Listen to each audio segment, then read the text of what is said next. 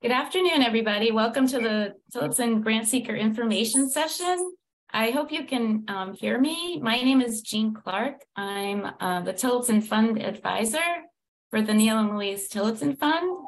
And this morning we're going to be talking about the Tillotson Fund and going through some of our grant programs as well as our new strategic plan. I'm just if you want to notice in the chat, we've asked if you want to list your name, your organization, and a fun winter activity that you enjoy doing. We'd love to know who's on the call today. And we're going to wait maybe another minute or two, and then we're going to get started.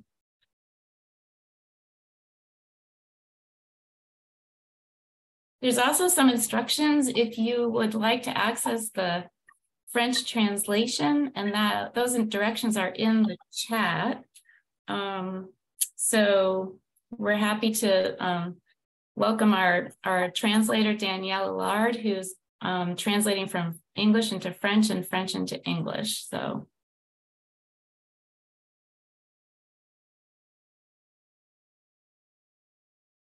I think most people are on the call now. So again, good morning, everyone. Thank you for coming. This is the Neil and Louise Tillotson Fund Grant Seeker Information Session. My name is Jean Clark, and I'm the Tillotson Funds Manager for the Neil and Louise Tillotson Fund. We have about 50 people on the call today from Quebec, Maine, Vermont, and New Hampshire. And again, as you join the call, if you want to introduce yourself in the chat and to just list your name, your organization, and maybe a fun winter activity. I'm going to call on the Tillotson Fund staff to introduce themselves, and then we'll get started. So Sonia, do you want to start us off? Sure. Well, hello and welcome, everybody. It is so nice to see your faces, even though they're in the Zoom box. They're all lovely. My name is Sonia Salanti, and I am the Director of the Neil and Louise Tillotson Funds. I've been in the role for about 2.5 years now, and I'm calling in from my home in Bethlehem, New Hampshire. Over to you, Phoebe. Hello, everybody. It's great to see you all. I'm Phoebe Backler. I am a program officer with the Tillotson Funds, and I'm calling in from my home office in Gorham, New Hampshire. And I'll throw in a favorite winter activity as I'm really actually looking forward to cross-country skiing. So I can't believe after being 75 degrees a couple of days ago that it's not far from that season. So great to see you.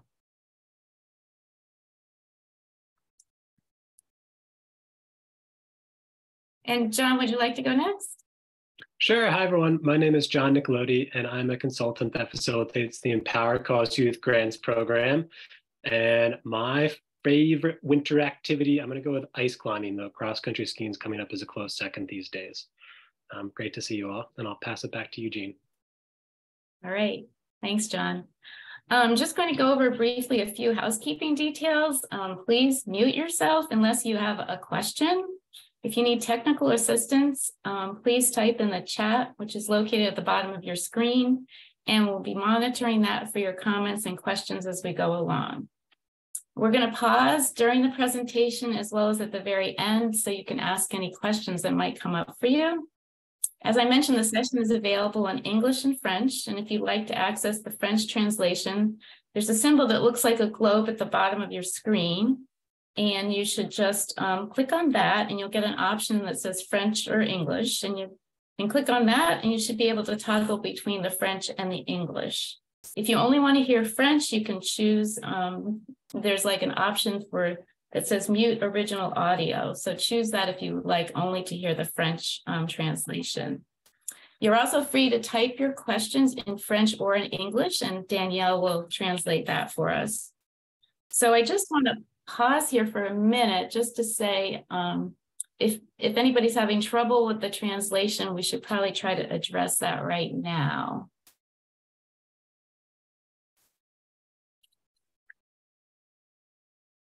So I don't hear any questions or concerns about the translation, so I think we're good to go. Just so you know, the session is being recorded, and the PowerPoint and the recording will be available on the Charitable Foundation's website after the session. It's actually not possible to record the session in French, but we will have the PowerPoint available in French and in English.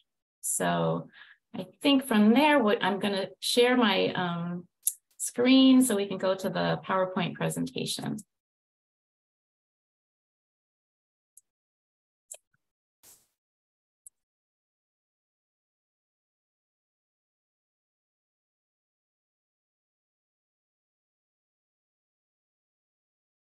All right, I hope everybody can see the first slide that's up.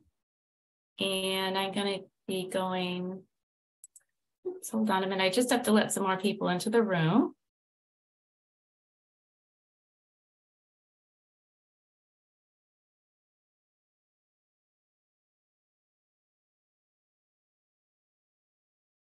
And just to go over our agenda for this morning, today's presentation takes about 30 to 40 minutes. We're going to review the Neil and Louise Tillotson Fund's history, geography, and our new strategic plan.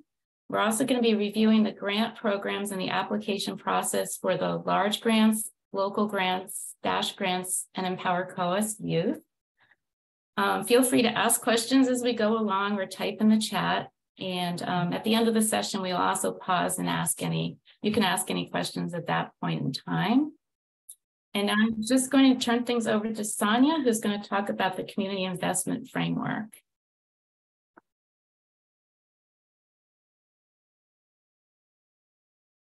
Hey, everybody.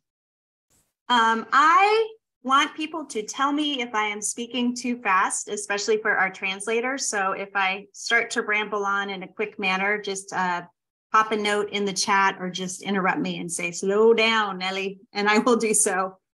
And so, yeah, I'm going to kick things off with a little bit of background about the Neil and Louise Tillotson Fund, and particularly about Neil and Louise. So Neil Tillotson was an entrepreneur, and he was born right in the North Country in Coaticook, actually. And his grandmother, as he says, who helped get him born, carried him over the border where so he was able to get American citizenship. And from, his very humble beginnings in the North Country, he went on to build numerous companies and actually employed thousands of people in the region and internationally.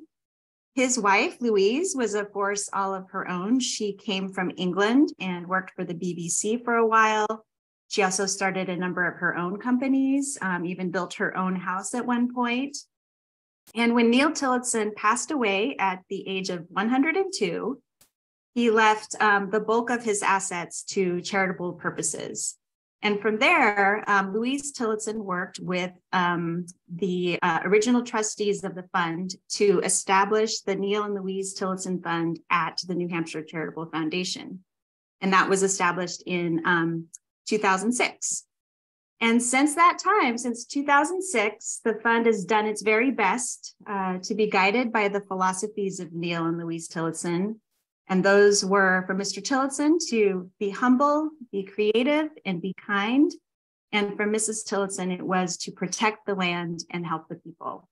The fund is currently guided by an advisory committee of 11 people who live in the North Country or were original associates of Neil and Louise Tillotson. And it's staffed by 3 people, myself, Jean, and Phoebe, all of whom are on this call. And something we are very excited about is we just completed our 3rd 5-year strategic plan. It was approved in June of 2022.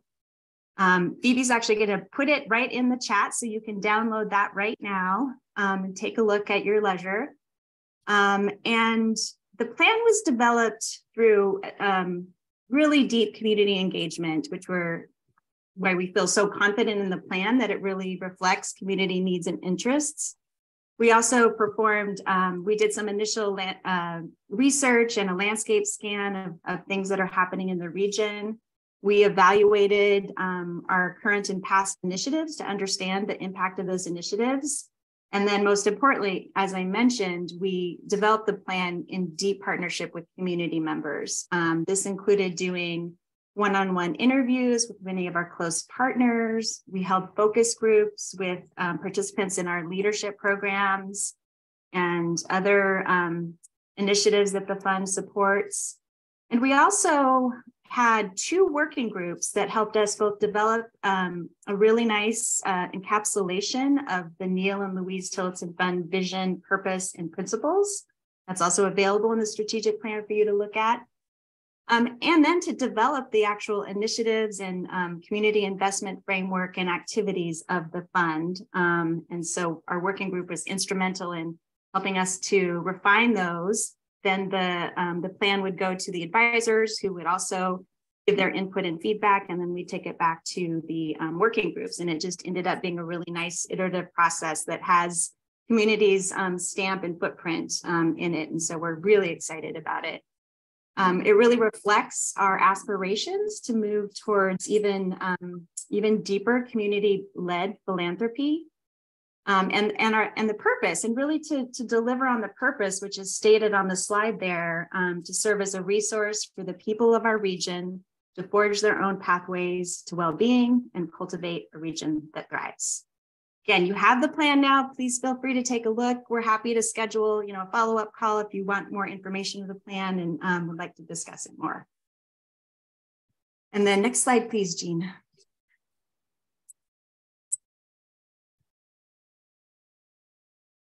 So one of the things we heard in that engagement piece, and also through an assessment of our grant making practices, is that folks would really appreciate it if we could add some clarity to our geography. What is the Tillotson Fund region? And so this is our new language, and testing this out with you, hoping that it will, oops, somebody is sharing their screen who maybe accidentally didn't mean to do that. So yeah, our hope is to be able to provide more clarity around what the geography is. Let's see if we can get that text back up there.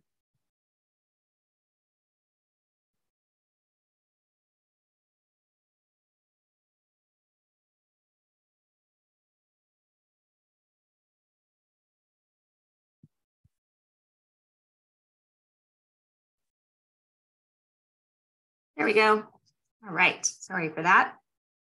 So the core area for the Tillotson Fund geography is, if you think of Coas County as being the center, so Coas County is the core area, as well as communities that are directly adjacent to Coas County, so right on the borders of the county in Vermont, Maine, Upper Grafton County, and Coaticook over with our Canadian neighbors.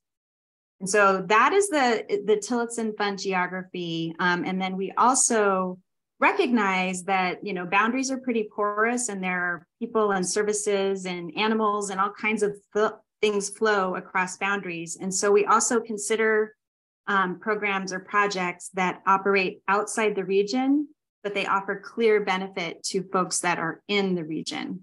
And then within that also definitely includes the MRC de Cook, and we're so happy to see so many of our partners in Coaticook on the call today.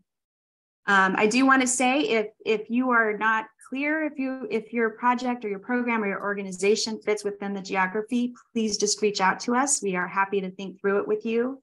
You'll hear that many times today, that we really are serious about being available to all of you to help troubleshoot or think about your ideas for funding. So please don't hesitate to contact any one of us if you have any questions.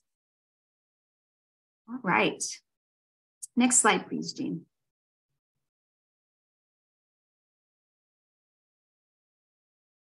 So one of the things that you will see in our new strategic plan is the community investment framework.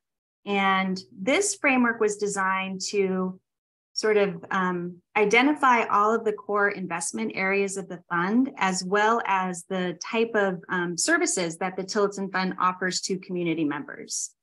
So a core component of this community investment framework is our commitment to support community identified and community driven strategies and solutions, again, centering around what does community need and how can we follow the lead of community. And then also to apply a number of different tools to support community to achieve aspirations. And so definitely we provide grant making. We also have access to social impact investing through a social impact fund that is actually established at the Charitable Foundation. We work with partners to support them to advocate, as well as when it makes sense for the fund to advocate on behalf of partners. We're happy to support convenings and collaborations. And we also are really working on continuing to build deep partnership and work in a real partnership manner versus a kind of transactional relationship. And that's really near and dear to our hearts. So with our new community investment framework, we have outlined our 4 investment areas. And we see these areas as actually being mutually reinforcing, that you can be performing an activity that falls into one of these buckets, but it actually, sort of influences activities in other buckets. And then we also have a strong commitment to making sure our investments are guided by equity and, as always, informed by community. So these new 4 buckets, which are not terribly different from what we have supported in the past, but they're just organized in hopefully what is a little bit more logical way. So the first area is individual and family well-being. The second area is a healthy workforce ecosystem. The third area is environmental stewardship. And the fourth area is resilient communities. And I'm going to go into more detail about what we mean by each of those on the next slide.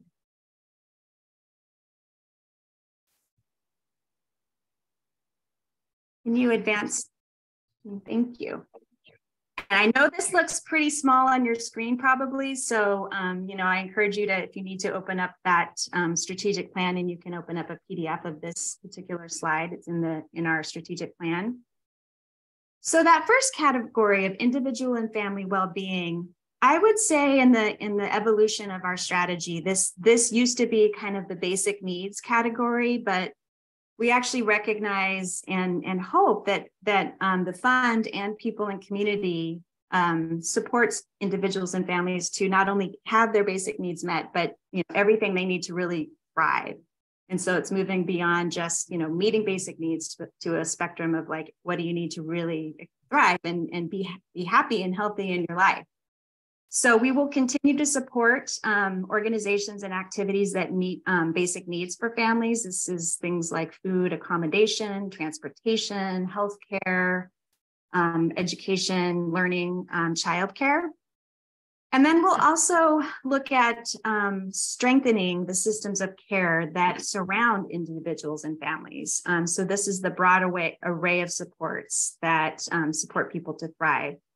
And in those systems of care, we look for things that focus on collaboration among agencies, placing families and individuals at the center of their own sort of action plans and that are strength-based. Cultural competence, working with different types of people from all different backgrounds and walks of life, ensuring that services are collaborative and community-based, and that agencies are working together and have shared responsibility for successful results. Within our individual and family well-being investment area, there's a special initiative that we have been working on for several years that we're advancing. We're calling these big bets, which is initiatives that the fund supports in a more proactive manner. So in the past, we have had a long-term partnership with agencies that are working to advance early childhood care and development in the region. And as those partners continue to develop their own strategies and plans, they have advanced to a whole family approach. And so instead of focusing only on children ages 0 to 8, they're expanding their strategy to look at the whole family ecosystem and how strengthening that can actually improve outcomes for kiddos. And so the Neil and Louise Tillotson Fund will continue to support that initiative and will follow the lead of our partners and invest and partner with those organizations to advance their whole family strategy. I'm just going to pause for a minute because I know I'm talking a lot. I hope I'm talking slowly, but are there any questions at this point? You could put them in the chat or you can just shout it out. Someone says, I don't see a link to the plan. It's actually uploaded to the chat. You should be able to click on the little blue button next to the plan and download it. Any other questions? I'll just continue. Oh, can you elaborate on your definition of learning? And this is from Tamara. Yeah, so I think that would refer to anything that is focused on youth programs that increase students' opportunities to learn about topics that they're interested in, auxiliary programs to normal education, like K-12 education, professional development programs. One thing that is a little bit tricky, and I'll just be clear about this right now, is that the Tillotson Fund typically does not fund activities that should be part of a public K-12 education budget. However, we do fund support programs that are complementary to a K-12 education, and I hope if that's clear. We also support community college initiatives, professional development activities, substance use disorder prevention programs, computer classes for seniors, all those sorts of things that help people advance their own knowledge and learning and ability to operate and really function well in our culture. Do you support on equal parts these different types of categories? I think if I'm understanding the question, I think the question is around, do we provide equal funding for each of these 4 buckets? I hope that's interpreting that correctly. If not, let me know. Essentially, we're responsive to the grants that come in the door. So we haven't allocated a particular amount of funding to each one of these buckets, and we'll be responsive to applications as they come in. However, we have made a commitment to track and analyze the type of funding that's coming in, so that if one grant round there's just a huge amount of applications that are focused on basic needs, but not very many on the workforce ecosystem, we'll be curious about that and start to wonder why and maybe do some research to understand why that's happening.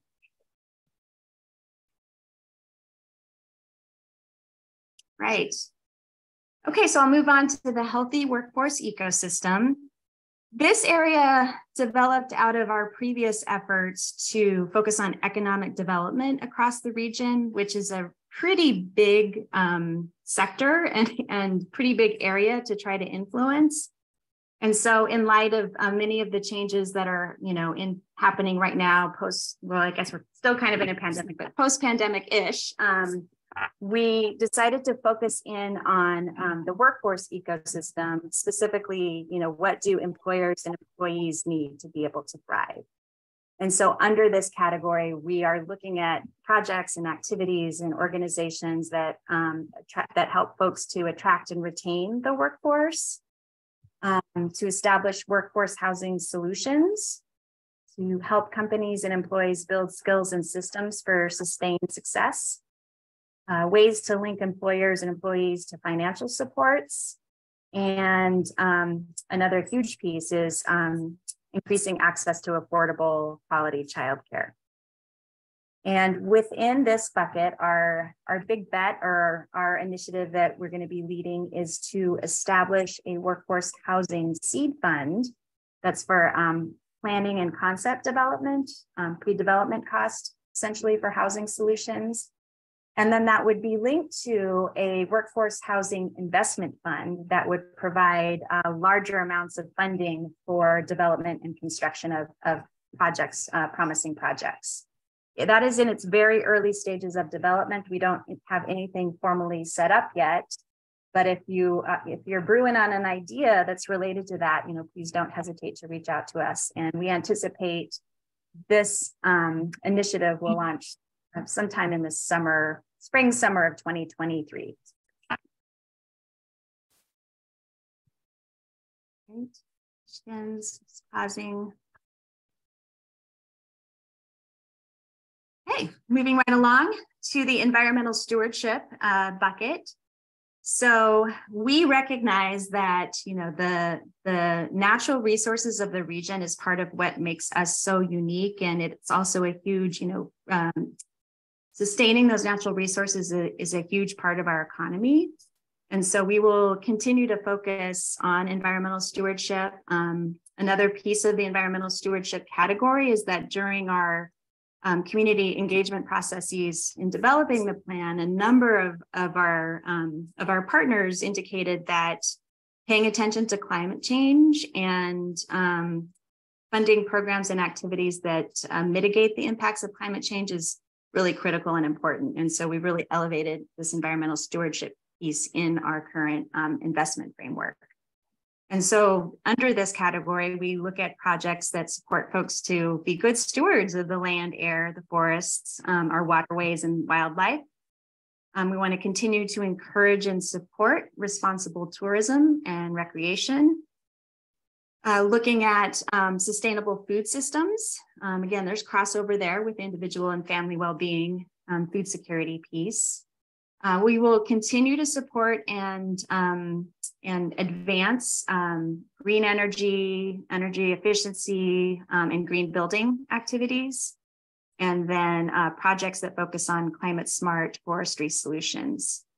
And we don't really have like an initiative that we're leading in this category other than to transition. We had a previous strategy that was focused on economic development in the human-powered rec and energy efficiency sectors. And we're just expanding that to recognize that natural resources is just an important driver across our economy. And so continuing to support the natural capital, recognizing that it's crucial for a thriving economy and healthy communities.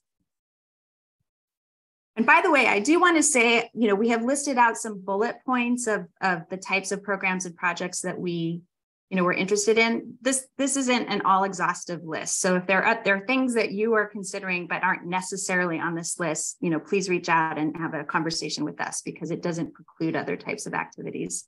The list would just get really long if we tried to show everything. And then finally, the last category is resilient communities. And this category came out of looking at the work that the fund has done over a number of years around leadership development and, fostering community building hubs and, gathering places and building networks among individuals and organizations in the region.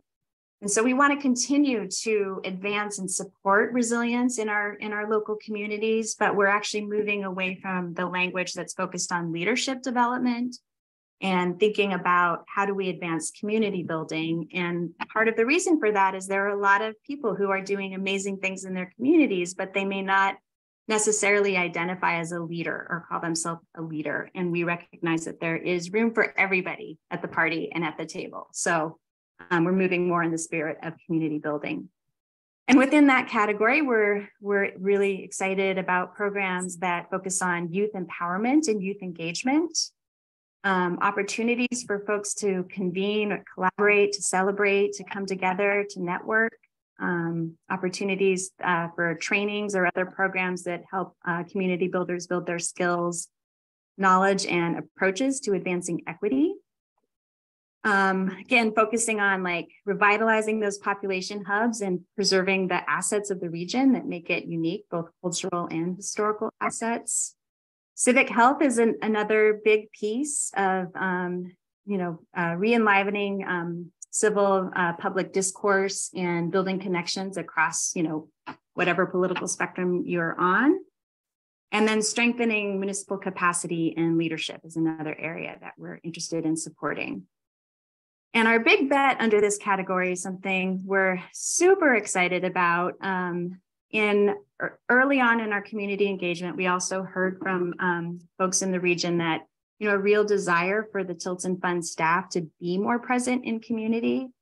And there are 3 of us, and it's a big region. And so we're trying to figure out how to do that. And then through feedback from community, we came up with this plan to actually hire 3 full-time, what we're calling community stewards, who live in the region. And their role is really to serve as community champions and community organizers and advocates And then they'll be focusing on supporting those community builders to advance their own priorities. And the 3 regions that those folks will be based in are the Berlin-Gorham area, Lancaster-Whitefield area, and Colebrook-Canaan area. And there'll be soon lots of information available about those roles. We're in the process of refining the job description, and it will be posted soon. And hoping to get those folks on board in Q1 of 2023. And then the other piece that is complementary to that is to create the Community Builders Hub. And the hub is an entity that will provide a platform for both offering a cohort of community builders, so a formal training program for folks who want to go deeper into community building, and then informal opportunities for training and skill development around community building. And then this Community Building Hub will also be the home of the community stewards, which keeps them connected to the Neil and Louise Tillotson Fund, but also hopefully offers enough autonomy to be able to really focus 100% of their time on community building. All right. I have done my spiel. Can the same organization apply for different projects? Yes, you can apply across the spectrum of these community investment areas, and Jean will go into this in more detail, we do encourage people to only apply for one type of grant per year unless it's a dash grant. So if you were thinking to apply for a large and a local grant, you'd actually be better positioned to just pick one for that calendar year. But you can, we would love to see applications for things that are like this, this proposal kind of hits each one of these areas, or, it's focused on 2 of these investment areas. I hope that answered your question.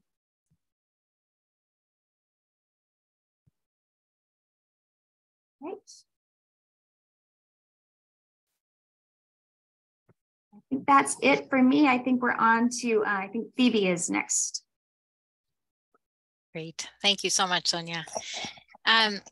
So you all presumably are here with us today to hear about this community investment framework that Sonia just sort of laid out for you, and the areas that we are funding in. But then we want to now take you into some of the changes that we're making to our grant making in 2023. And Jean is going to get into sort of the mechanics of the specific and different grant programs that are available to you. But I'll say before we dive into some of the changes that we're making to our grant making, that these changes are informed by, as Sonia said, in our strategic planning process, we had a whole range of conversations and one-on-one interviews, focus groups. We had these 2 working groups. And through those conversations, one of the topics that we were able to dig into with community partners was how might we make these grant dollars accessible in a way that allows grant seekers to spend less time on the applying and reporting for accessing these resources, and more time carrying out the mission of your organization. So that feedback and information from those conversations was brought into a process of sort of reimagining and rethinking these grant making programs. The other aspect that, other information that was brought in to inform these changes really came from conversations and research, looking into what other funders that are shifting their approach to build deeper, more trusting partnerships and relationships with organizations that they're funding. And so some of that best practice in trust-based philanthropy was brought into some of these changes as well. So Jean, if you want to advance. So what this actually means moving forward. So you will see when you actually are looking at the application itself that we have we've really spent time thinking about what is the information that we most need in a written form from our grant seekers, and used that process to distill our questions from 10 down to 4 questions in both our local and large grants applications. You will also see that you can upload your budget in any format. It can be a Word document, it can be an Excel spreadsheet, but you no longer need to use the template of the New Hampshire Charitable Foundation for your application. We also are moving to trying to expand the ways in which we are accepting reports. So for some people, they really they appreciate the opportunity to capture their thoughts in the written form. It's just sort of helps to process and think through, what did we learn? What did we accomplish with these resources? But for others, conversation is preferable. So we are offering that as the opportunity at both the interim reporting stage, if you've applied for a multi-year grant, and for the final report to just be a conversation with a staff person. The staff member will write up notes from the report, from the conversation, share those back with you to check for understanding, but then ultimately just upload those notes into our online grant platform so that it will serve as the report. The one additional option is for some projects or programs, a video is actually the best way to capture the story of the work that's been done. And so we will have a way for you to upload a video sort of describing and depicting the work that you've done. In terms of our large grants program, and again, Jean is going to get into more of the specifics of these different programs in a bit, we have opted to move to a rolling deadline. So what that means is any time over the course of the year, you can apply you can submit an application. The grant committees will make decisions in March and then again in September. And what this was, the reason we moved to this is we were finding from organizations that in some cases they were accelerating the pace of their work and submitting applications before the project or the work was really ready. Or they were delaying the process of carrying out their work, really dependent on our grant deadline rather than what was best needed for the work itself. So we've moved to this rolling deadline, and we've moved to a single stage invited application. And Jean again is going to share more about what that means. But essentially, in the past, applicants to the large grants program have submitted sort of a concept paper, and then if they've been invited, then submit a full application. In the last couple of years, we've experimented with just asking for a single application, and that's actually been beneficial to everybody involved, for both staff and our due diligence, for the grant seekers, and for our grant making committees. So just trying to streamline again, less work for you all so that you can spend more time and attention on carrying out your mission. In terms of this improved accessibility piece, we have, as today is a good example, in our grantee information sessions, we are offering those sessions in French. Our materials will be available in French. We have ensured that our website and the grant portal is ADA compliant, and that it also works with mobile devices. One important piece of the translation changes that we have made that I wanted to note: in the past, in our conversations with staff and grantees, French-speaking grantees, we haven't always had a translator available for those conversations with grantees. We will be doing that moving forward.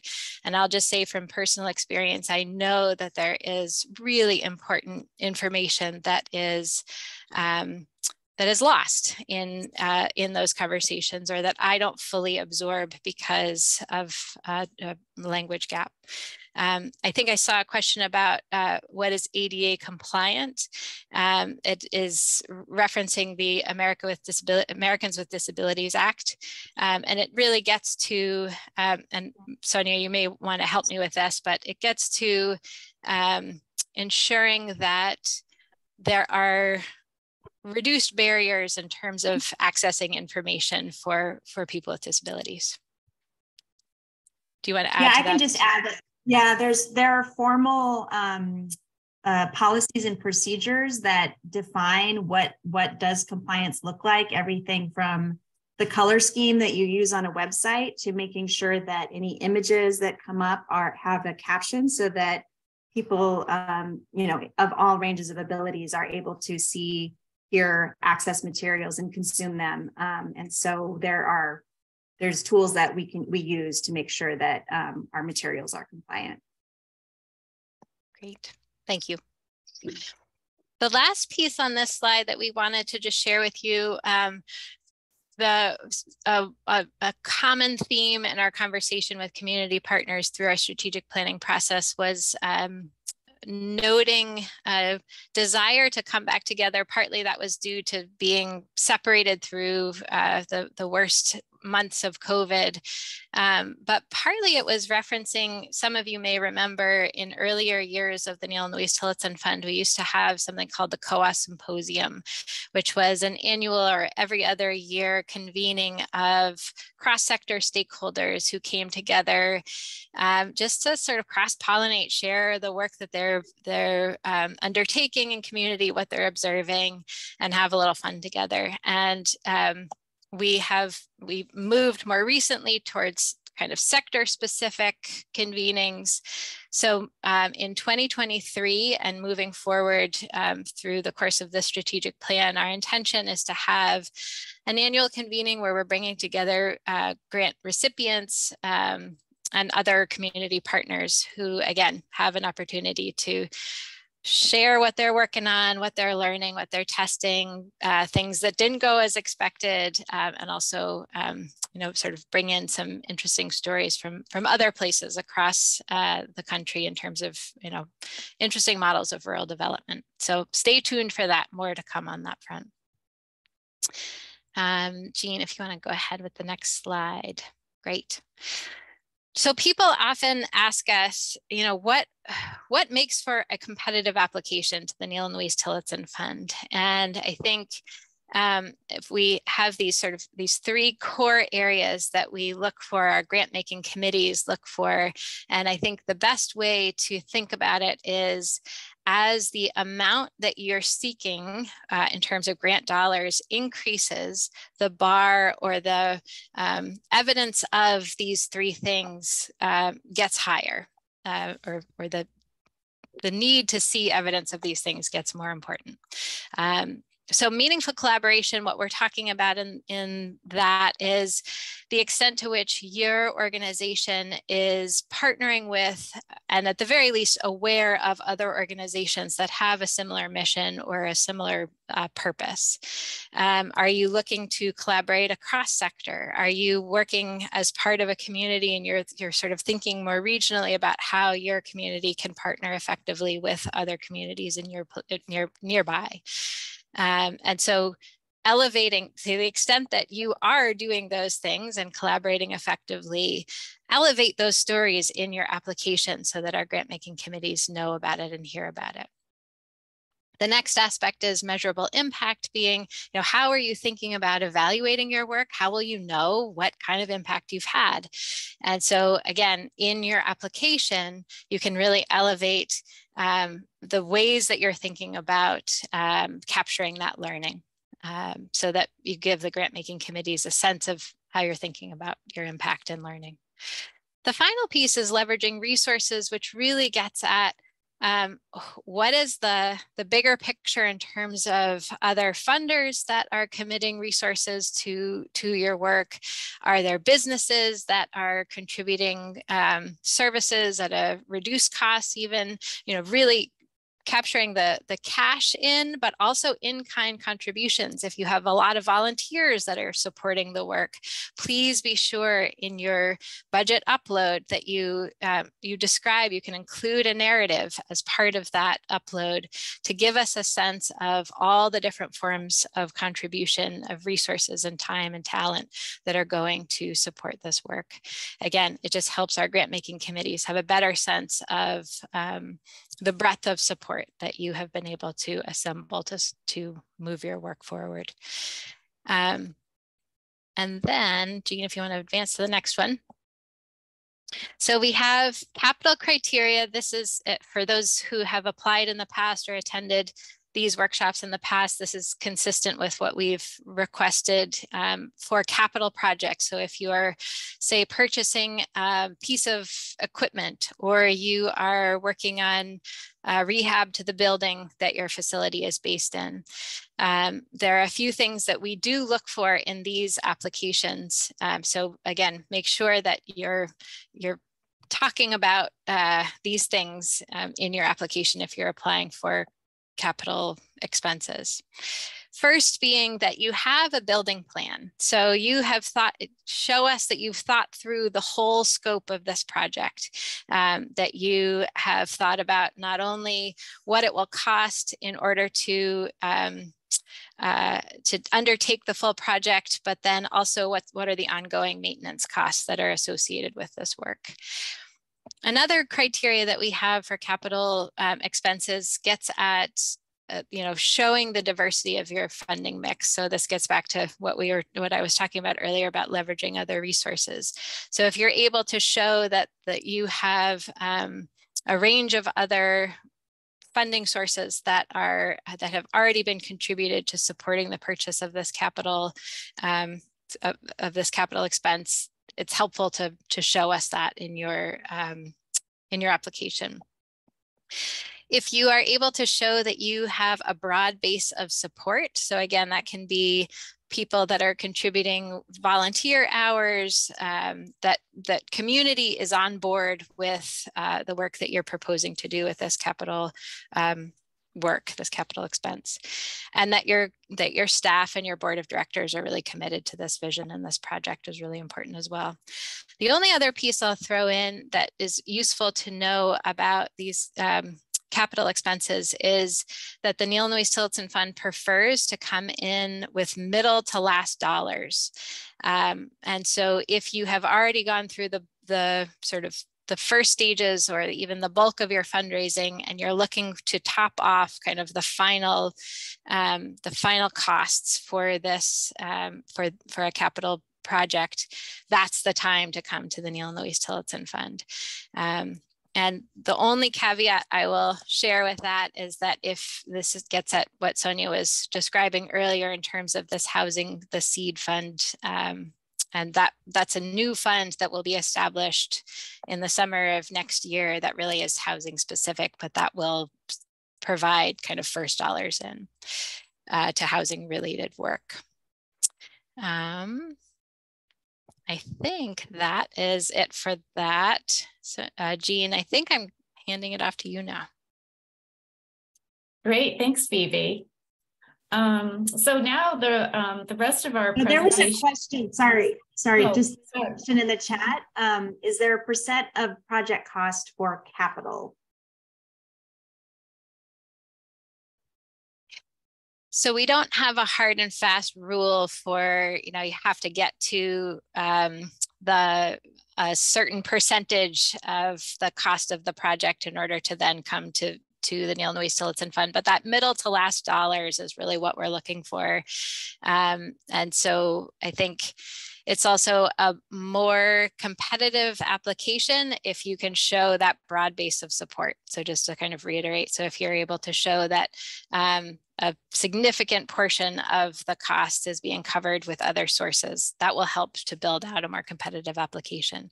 So we don't have a exact percentage, and please, again, call us if you have any questions or want to talk it through.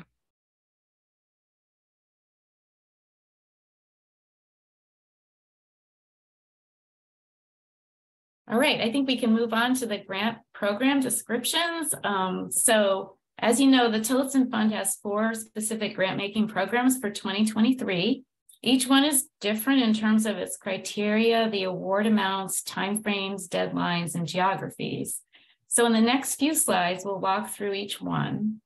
And feel free to ask questions as we go through the slides, or you can, again, at the end of the session, we'll pause and see if there's any questions left from there. We're also going to send you a list at the end of the session. We'll email you a list of the application questions for each of these programs so you can begin working on your proposal. It will also include some tips for navigating the online system. You can't actually get into the online portal until January 4th, but you can certainly start looking at the questions and thinking about what your answers might be. So a few highlights before we get down to the specifics. The Tillotson Fund is moving towards an emphasis on multi-year operating support. In the past, there was an emphasis on projects, but we've heard from community partners that an award for operating support provides greater flexibility to respond to changes on the ground. So proposals for operating support are welcome. And please check with staff if you have any questions about whether a proposal is a good fit for a project or an operating request. Our preference is that you review each of the grant-making programs and decide on the program that best meets your needs. It might be your budget, your timeline, or the purpose of your request that decides which program is the best fit. The only exception to the one program preference is the Dash Grants program. So you can apply for a Dash Grants program and a local grant in the same year, or a Dash Grant and a large grant, or a Dash Grant and Empower COAS Youth grant. And 3, very similarly, you can apply for a Tillotson grant and a New Hampshire Charitable Foundation grant if you're based in the United States. Those some of those popular programs, one is the Express Grants and the other is the Community Grants program. And you can find a list of all the grant-making programs on the New Hampshire Charitable Foundation website. It's the same place where you would go if you wanted to find anything about our Tillotson Fund programs. And of course, as we've said, please call or email me if you have any questions about the grant-making programs, and I'll try to answer your questions or refer you to Phoebe, Sonia, or John if I don't have the answers. So next, we're going to move into the first program we're going to talk about, and that is the Local Grants Program, which accepts proposals up to $20,000. Most of these requests are for 1 year, but the fund does consider longer timeframes, up to 2 or 3 years. We strongly recommend that organizations apply for 1 grant program at a time, which we mentioned before. The Local Grants Program has 2 deadlines, January 18th and July 19th. We strongly encourage you to hit the submit button a day or 2 before the deadline to avoid any technical glitches. So these deadlines are at 5 p.m. on the dates. So we do stick to those deadlines, just so you're aware. So at that point, once you've submitted your proposal, the staff, meaning myself, Sonia, or Phoebe, will review each proposal. And we do contact the grant writers if there's any information that's missing or needs clarification. Our local grants committee is made of 11 community members from COAS County and surrounding communities in Vermont and Quebec. They meet twice a year, so they review the submitted proposals. And usually we typically receive about 30 to 35 proposals, and we award between 20 to 25 of those proposals. The committee is going to use the community investment framework of the fund to review proposals and make decisions. So some of those important considerations that Phoebe has already mentioned is that we look for strong partnerships, diverse funding streams, and the impact of any particular proposal. So January proposals are notified in March with a decision, and the proposals submitted by the July deadline are notified in September. I think another important thing to note, I don't know if this has come up before, but we accept proposals in English or in French. And then it's up to us, we make the translation if we need it into English. So again, it's important for our French partners to know that they can apply in their first language and not have to worry about translating any documents. So that's it for our local grants program. So our large grants program, this is the grant making program that probably has the biggest changes for 2023. The program now has a rolling deadline, as Phoebe mentioned. You can apply at any point, and then we hope that the timing can be right for your organization. Final award decisions are made by the Tillotson Fund advisors at their March and September meetings.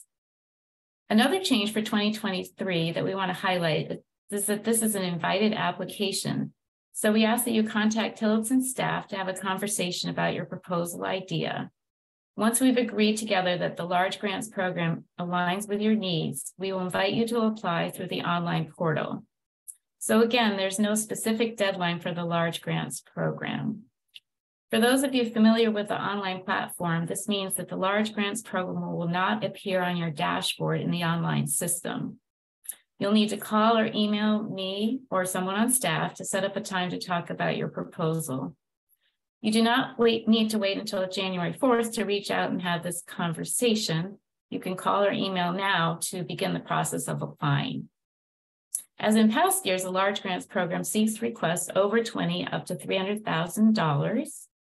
Requests are usually from 1 to 3 years. We suggest that proposal budgets are approximately $100,000 each year, but we can make adjustments if this doesn't quite fit your project idea. Again, there will be back and forth once you have been invited to apply with the Tillotson Fund grant reviewers. So there's no deadline to apply. And again, applicants will be notified of final decisions in March or September of this year. So I'm going to just pause there to see if there's any questions.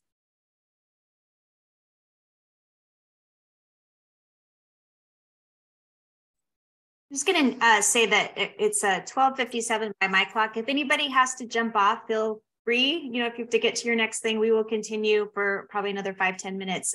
But then there'll be a recording available for this if you do end up having to leave. And it looks like we have a question from Melanie. Yeah, thank you. Hello, everyone. Thank you for these very useful information. I was wondering if we have many activities that are eligible under one bucket, let's say for us, environment stewardship. Can we submit a proposal with different type of activities? Or you prefer one specific project? I would say don't worry too much about trying to fit it into the buckets. Definitely review them and make sure that it's it hits 3 of these or 4 of these or just 1 of these. Just tell your story in the application. And it's okay. On us to kind of figure out, we want you to make this as easy as possible for you. And so, as long as you feel as you review the different types of project and the investment framework, if it fits in, we'll be able to interpret that. Thank you. You're welcome.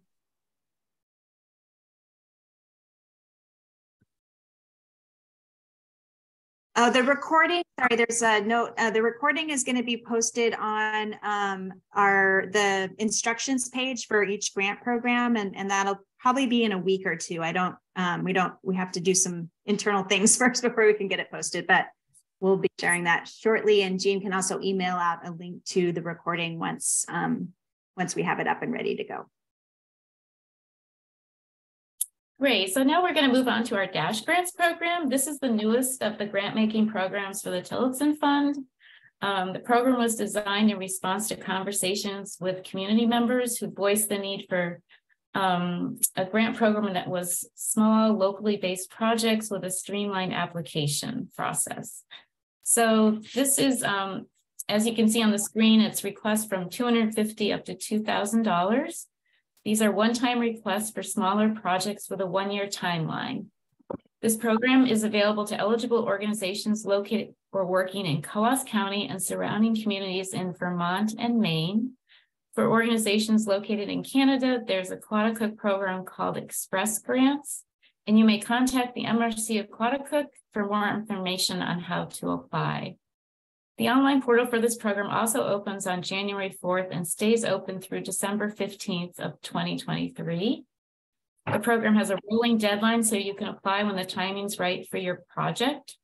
And there's only one application question, which is describe the project, your intended outcomes, any community partners that you might have involved, and any other information that might be helpful, as well as a project budget.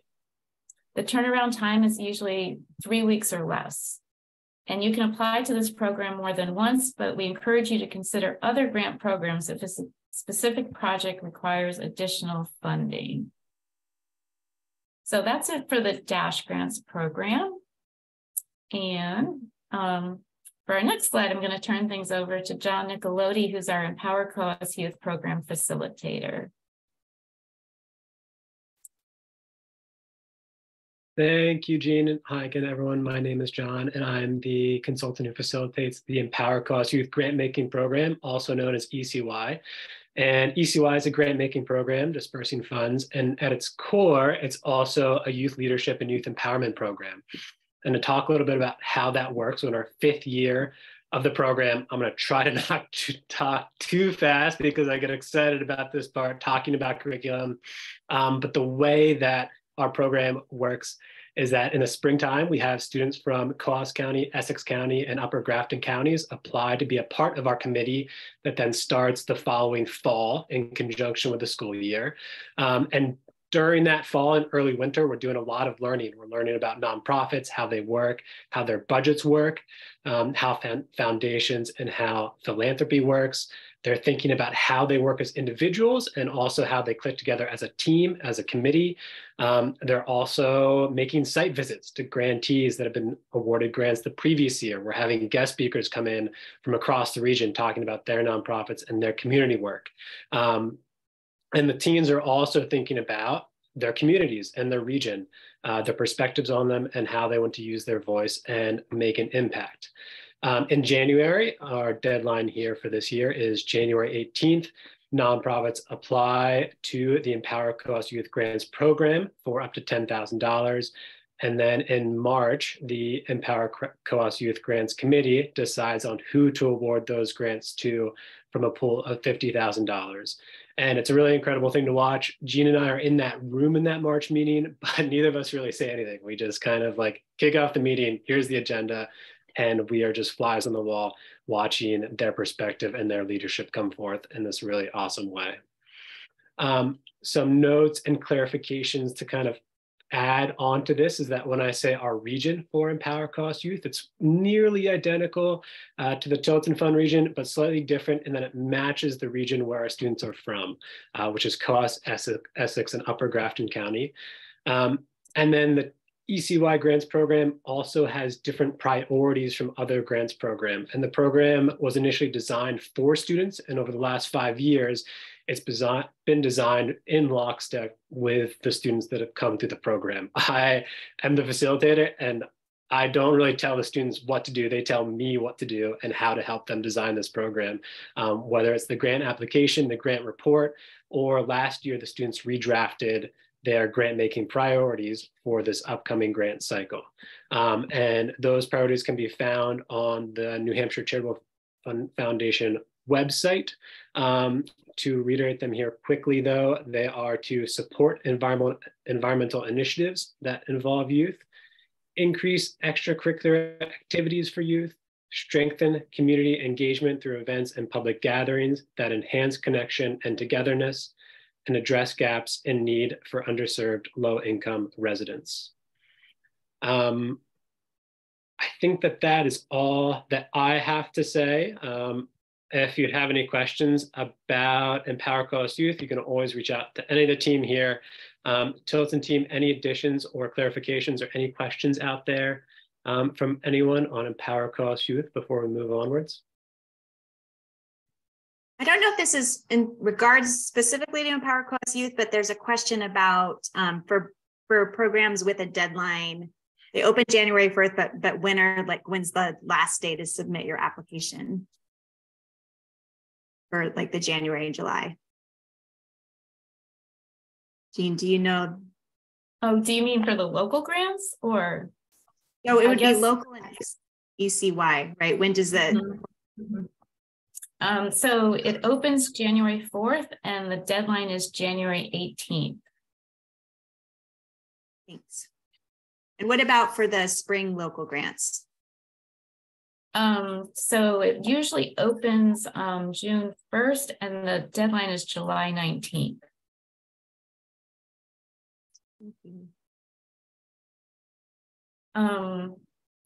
So I think we're ready for questions.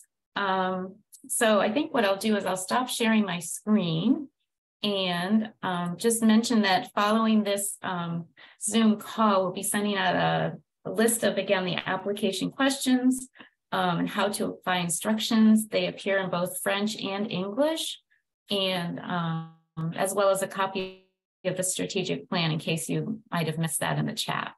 So I kind of open it up to the floor to see if there's anything outstanding, anything we might have missed.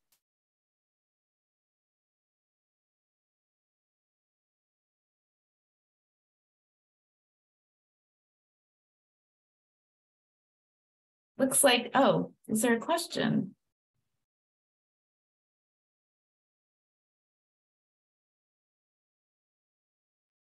If this is from Kathleen at the MRC, the Kathleen, would you like to speak to that or?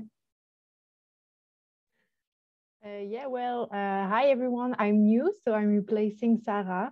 If you have any question, like I just said, you can just contact me. You can write to Sarah's email. It will be returned to me, or just call to Sarah's number and I'll call you back. That's it. And that's for the Aquatica Express Grants program, I think. Okay. Thank you.